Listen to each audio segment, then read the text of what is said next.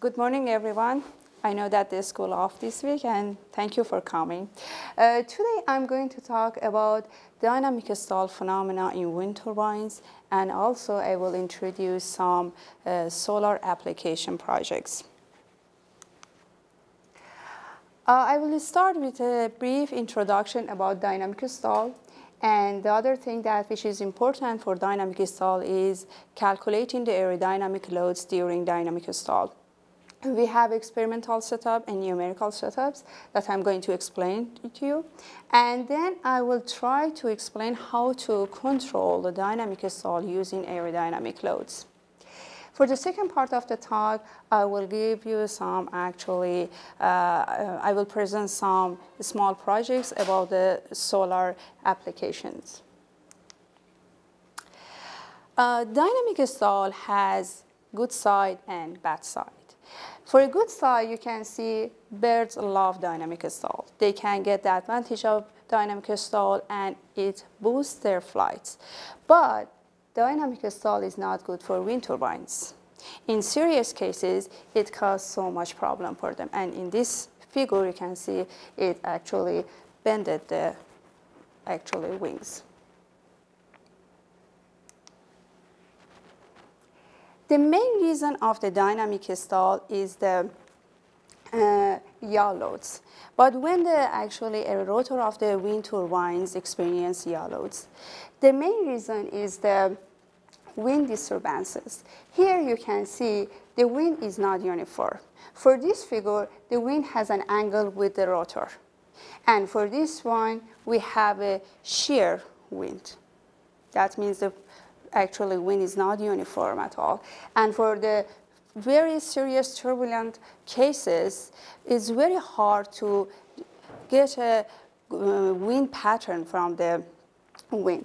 That's why the rotor is not balanced. The load is different in different location of the rotor, and this caused the problem. For example, here, you can see the wind has an angle with the wind turbine, right? And then we have another velocity component here. Each element of the blade has two velocity components. One is the inlet flow, the other one is the rotational flow, which is the R omega. And these components, it affects this R omega velocity. And during the operation, during one turn, the value of it is changing.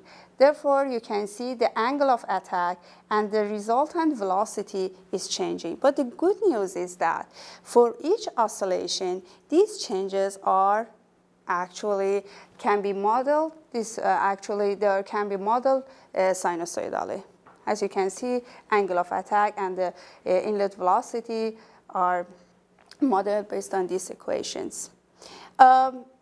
Oscillating angle of attack are studied in the literature very well, but usually the oscillating velocity is ignored. And in the future, I will tell you that these have so much effects on the results. And the oscillations are at the same frequency, but with the phase difference of phi.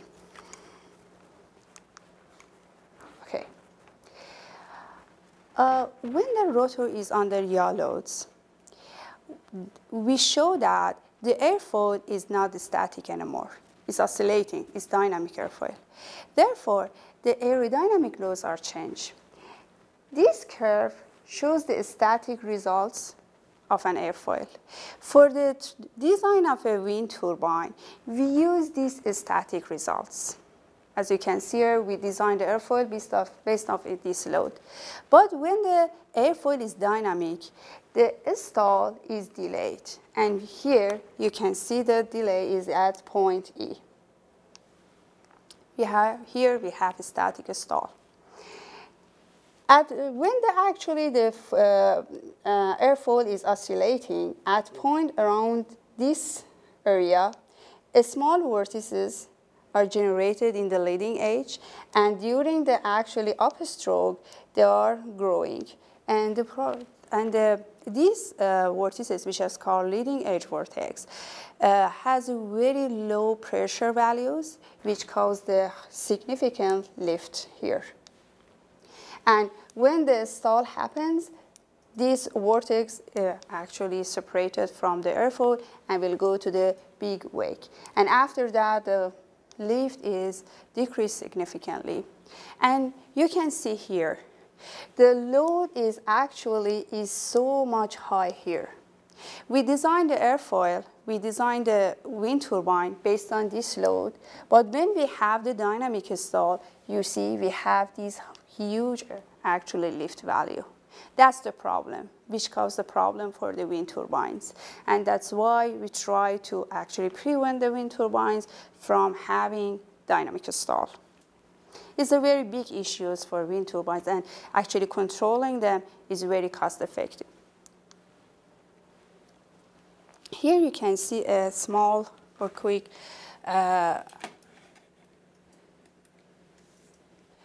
movie of this dynamic stall. Leading edge vortex is generated here and is growing and then is leaving the airfoil, and the airfoil is going back to downstroke. These actually big vortices cause the dynamic stall. And here the flow is again attached to the airfoil. To study dynamic stall, the most important part is studying the aerodynamic loads. Here in the University of Waterloo, we have a great lab in Professor Johnson's group. I took some particle image velocimetry data from the experimental setup that we had, and also I took some LDA data. And with this data, actually, we use a specific technique which is called control volume approach. It's a very new technique. Just a few universities have these codes, and we developed these codes, and using this code, we could calculate all the aerodynamic loads for the dynamic case. And also, we have a numerical simulation. Here, around the airfoil, we generated C-type mesh, and we oscillate the whole grid to actually simulate the oscillating airfoil. Also, for the inlet velocity, we use a UDF function to oscillate the inlet velocity as well. The problem with this this mesh was that because the whole domain was oscillating, the boundary conditions was actually limited. We cannot use all the boundary conditions. And here you can see a comparison between the experimental results and numerical results. The actual comparison were very good. And also both methods could capture all the dynamic stall features. You see here, they both can capture 2 peaks of the lift values here. And also, I should mention the numerical simulation just slightly underpredict the simulation, but both can capture all the features. And also, here, the PIV shows the dynamic stall very well. As you know that close to the surface, it's very hard to take the images. And I have a grad students here, some of them are here. They really helped me to take all these images, and we could develop all the results, and we published them. And here, for the unsteady velocity that we talk about that, for different phi values, I'm not going to talk about all the details of these figures, but the only thing that I want to show you is that when we have the unsteady free stream, you see here, we have extremely high loads in some cases. And for some cases, the load is damped significantly, as you can see. And sometimes the location of the maximum load is changed. For example, here. Instead of being here, it's here. This causes so many problems in our design. That's why we cannot actually ignore the effects of the oscillating free stream. But usually, in most of the studies, it's ignored because of the problems for the experimental setup and also for the numerical setup. And here just this figure just shows the vertical structure. Again, for different phi values, which shows the effects of the unsteady free stream, you can see the size of the leading edge vortex for some cases are very small, and for some cases is very huge. That's why the actual results are affected significantly. One of the recent work that have done recently is actually working on the numerical simulation. As I mentioned, we have some limitation for the boundary conditions. For this study, we try to use actually a slide mesh. Here, actually this domain with airfoil can oscillate, and this domain can be constant. And the good news for this one is that we can have common boundary conditions. But the problem is that for this case, because we wanted to have just 2 mesh layers, we try to use O-type mesh.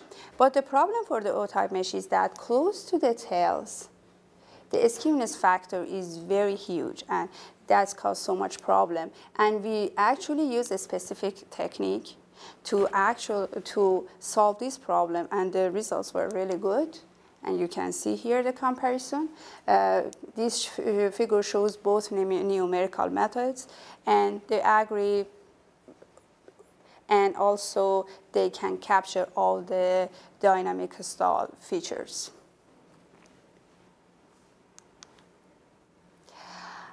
Another thing that I have started working on it is getting the power from the wind turbine when we have dynamic stall.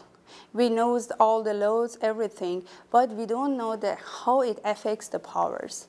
We have a wind turbine simulator, is in University of Shahid Beheshti, is for the teaching purpose, but because it's very easy to control all the experimental setup, we use this one for a study, and we actually put the rotor under yaw loads, and then we can extract the information of it. But when we actually started working, we noticed that we took this measurement with hot wire from the fans of the simulator, and we noticed that we should actually change the size of the rotor of the wind turbine because of the fan, and then we design a new blade based on blade element momentum, and then we have built it recently, and right now we are taking the new measurements from the results.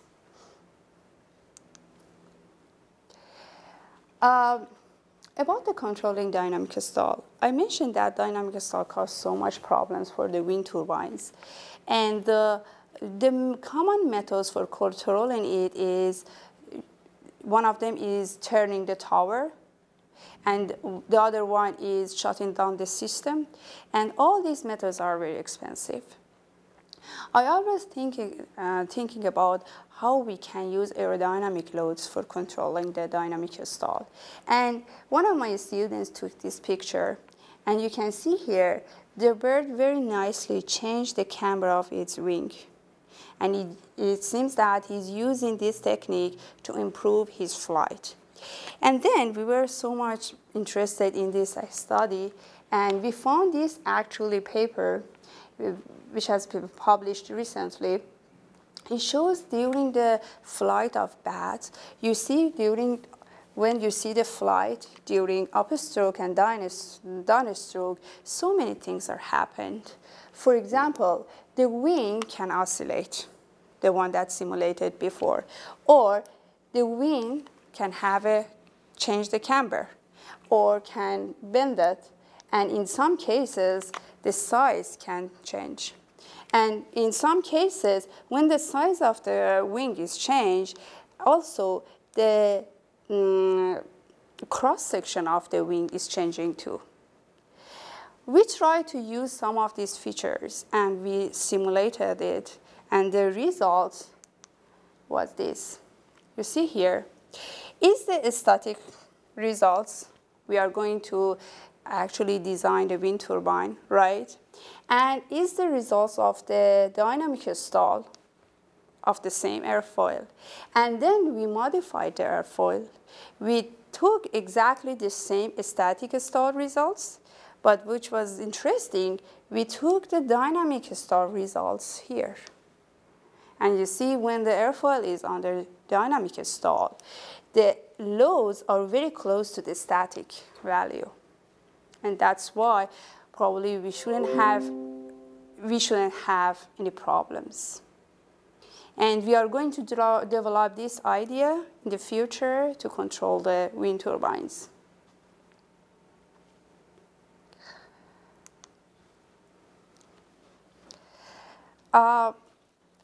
About the second part of my talk, actually when I come back here to Waterloo, many people ask me about the renewable energy projects in Iran, and they were very excited to know about that.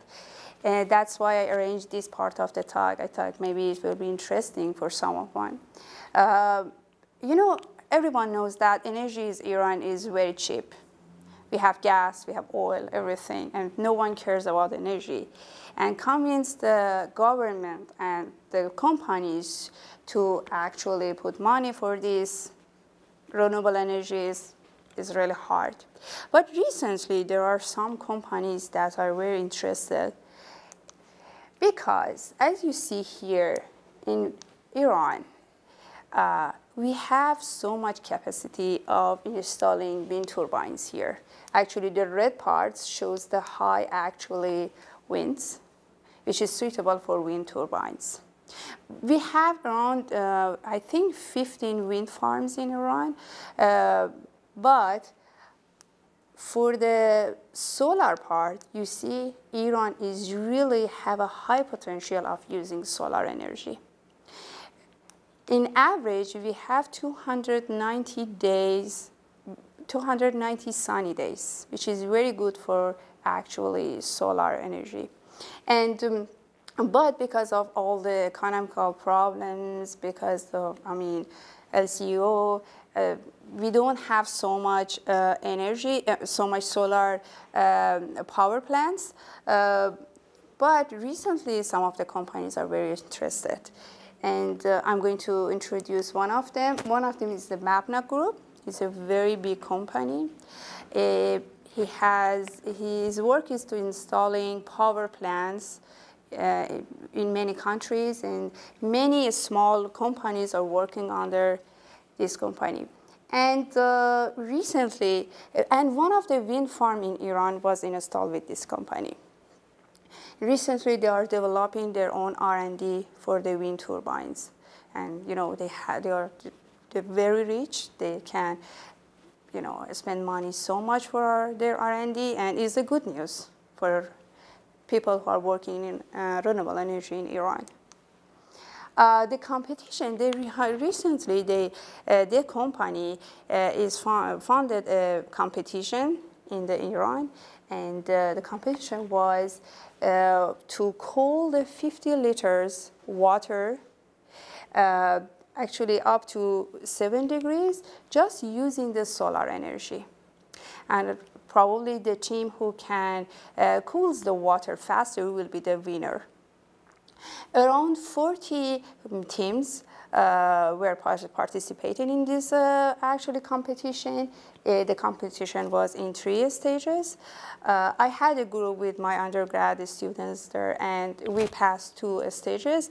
And the last one is the next month, and we hope that we can get it. And here is the actually our design for the solar cooling system. And right now, just 7 groups are in the stage 3, and we received the money from the company. We are building this, and we are ready, hopefully next month, for the competition. The idea behind this competition is that university wants to actually, the MAPNA wants to get the ideas from the actually different groups because they are going to make a commercial solar cooling system, and they want to use one of these ideas, and they hope to actually it will be successful for them.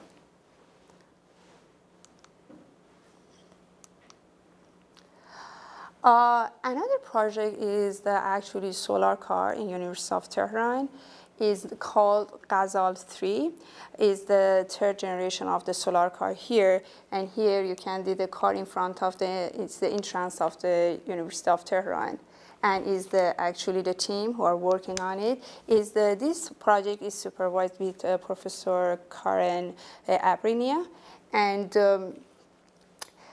many companies are funded this project, and last year they went to Australia for a race, and they passed all actually everything, and they were in the cruiser class for wheels with 2 seats.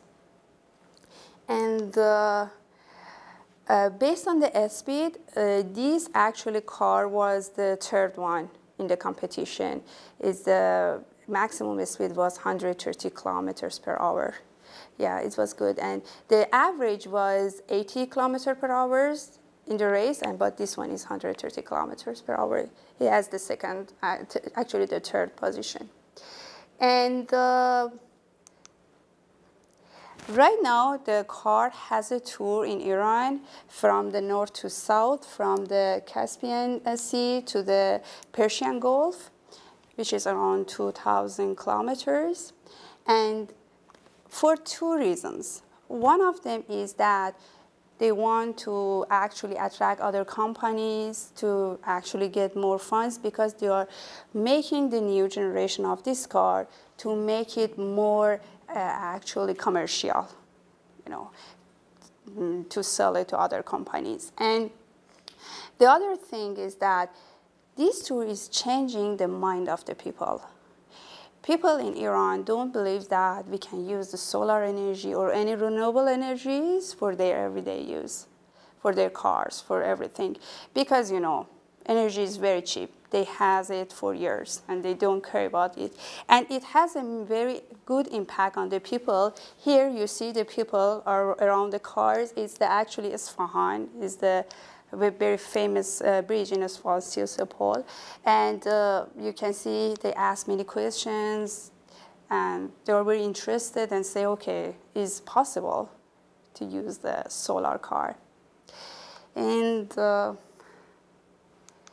just recently, some of the students just sent me this animation.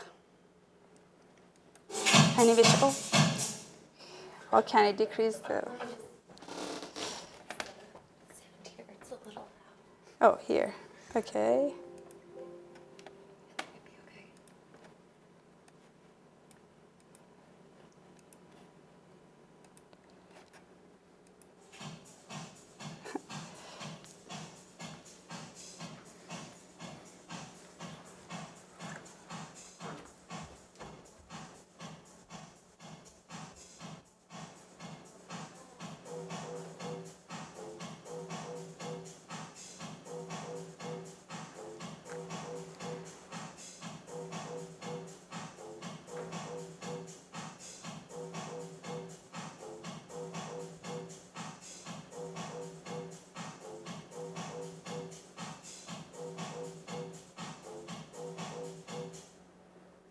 That's it. And thank you for actually your attention.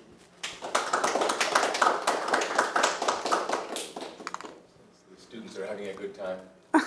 Yeah, of course. But they work very hard. They work, yeah, it's good for their, actually. Because actually they are making everything without any actually using any other helps from the other companies. They get the funds, but they are making everything from the scratch. It's a good experience for them. A huge number of students are involved in this project. And I think that's good for them. And even for the solar cooling project that I had, it was very interesting. We designed, and actually we are making the system, building it, just for a few months. It's a huge work, and they are working very hard. It's amazing. So I guess we are open for questions. I'd like to ask about your final two slides on the aerodynamics of wind turbines. Mm-hmm. Do you want to go to it? You showed various techniques to modify the wind turbine profile, camber changes, length changes, etc. Right there, yeah. And then on the next slide, or pardon me, and on the bottom you show the effect, and on the next slide you said here's a modified S8 or 9, but you didn't tell me how you modified it. Yeah. Or is that something that you're not prepared to fully talk about? You know, because this idea is under publication, we are applying for yeah. That's why I can't go through the details, but I want just to convince you that it's possible to use aerodynamic, actually, to control the system aerodynamically, So which we haven't done before. Yes. To be honest with you, in our initial meeting, we decided to give a glimpse, but we will not go into the details. So No, I mean, my apologies for that. No, not at all, not at all. Protecting intellectual property is very important to all of us.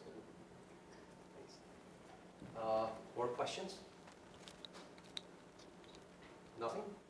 But, well, I was curious as a prof, not so much as a researcher, about how do the students get credit for their solar car work? I mean, is that a fourth-year project that they get a credit for? You know, the best credit for them is it will be in their resume. You know, for example, some of them are designing with SolidWorks.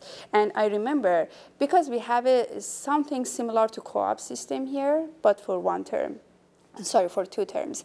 And I introduced some of my students to very good companies, and they asked me, okay, what's their experience? And I send them, okay, they are working in this team. And they say, okay, I will hire them for this period. You know, it gives them credit, but actually all the funds that Professor Abrinia gets from this project, unfortunately, goes through building this system. They cannot actually pay the students, but the students are really eager to work with him. Sure. Because it's a good experience for them. They learn a lot. And the project was very successful. Here in Waterloo, we've across all departments in engineering now, we have the 4th-year project. I know, yeah. 2 terms, blah, blah, blah. You know, you've worked with some of the students. Yeah, we have the same in Iran. Yeah. Does the Ghazal work? For sure, yeah, for sure. Okay, if so they have something new for this project and their own work, yeah. So for the most part, then they will get some academic credit for their work. Yeah. Okay. Yeah. Kobra, I have a quick question for you. When it comes to University of Waterloo, we have a very unique IP policy that the inventor owns the technology. What about the universities in Iran? Same policies, or is it a bit different? I'm not sure what's the policy in university. I don't know the details of the University of Waterloo. Oh, in University of Waterloo? Yeah, it's basically the grad student and the professor. They own the technology, they own the research, they own the product, if I'm not mistaken. So what's the policy in Iran? Any idea? Most universities in North America. It's the same, yeah. I think it's this. Most universities in North America, the university claims 1/3 or 50%, or in some cases 60% of the IP, of the intellectual property generated from research that goes on campus.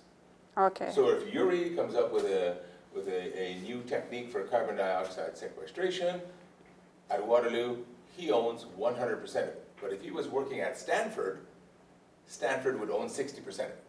Oh, so that's the question. Because that's one reason that people point to when they say Waterloo is very innovative.